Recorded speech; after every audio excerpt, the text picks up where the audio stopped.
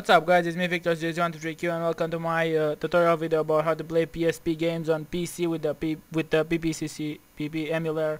So yeah, that's the best one in my opinion. So first off, go to Google Chrome, or actually I don't use Google Chrome, but anyway, and go to your search browser and type in ppccpp.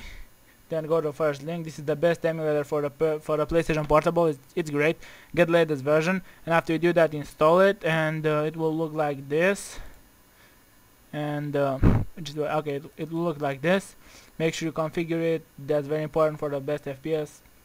The resolution, the module, the read frame. This is very important. If you have low FPS, make sure you use the non-buffered version. But I use this one. So yeah, mine is set for quality. So then after you do that, go to you download and install. Then you go to Emu Paradise. That's where I download the ROMs from the games. So after you go here, you type in what game you want. For example, Gundam versus Gundam Next Plus.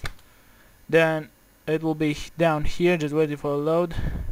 Actually no, I spelled wrong. Gundam versus Gundam Next Plus.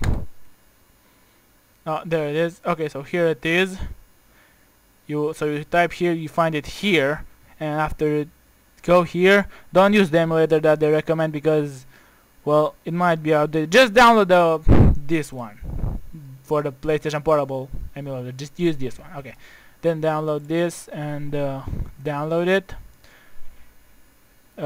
Then click download. Again, you can edit the download settings. Make sure it's Europe or definitely or North America. It depends on where you live. Doesn't really matter honestly. So yeah, download Kiddo Senshi Gundam. Click here, then just choose where to save it. It's gonna be a RAR file, and after you do that, you're gonna extract it somewhere. And after you do that, it will look something like this. Oh, sorry.